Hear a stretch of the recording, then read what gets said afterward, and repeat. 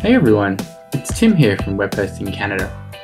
Today we're going to take a look at how to manage user account permissions in our newly updated client area. So before we begin, it's worth noting that we now have a few key changes to the terminology with the introduction of accounts, users, and owners.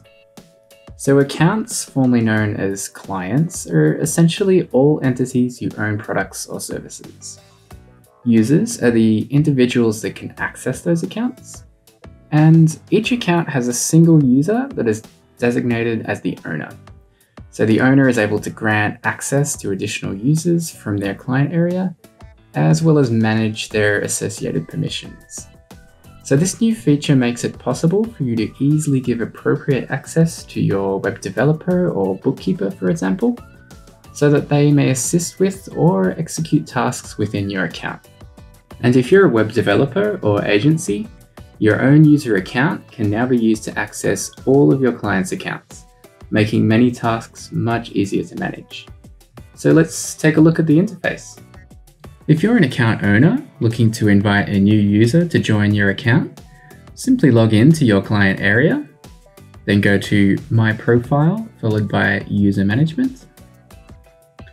From here, you can scroll down to Invite New User, where you can enter the email address of the user's account that you would like to add.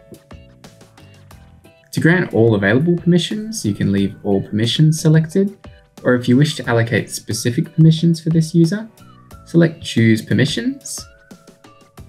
So for example, if you're working with a web developer, you might want to give them access to manage domain settings and view domains. So when you're happy with your selection, click on Send Invite. This will send an invite to the new user, which they can then accept. So until it's accepted, it will display here under Pending Invites. Note that if you send an invite to a user with an existing account, they'll be able to access the client account with their existing login credentials. If the user's email address does not correspond to an existing account, they'll simply be prompted to create a new one.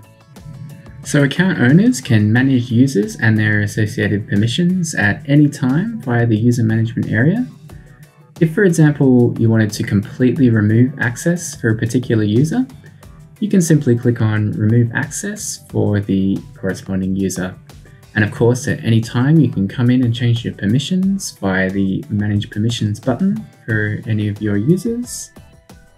Simply make any changes as you see fit, and then when you're happy, click on Save Changes. The permissions will update and they'll take immediate effect. If you have any questions about this process, please feel free to leave us a comment. We're always happy to help out. If you want to learn more about user account management in the client area, check out our help article, which is linked in the description below. So thanks for watching today, and we'll be back again soon with more useful tips and tricks to get you going on the web.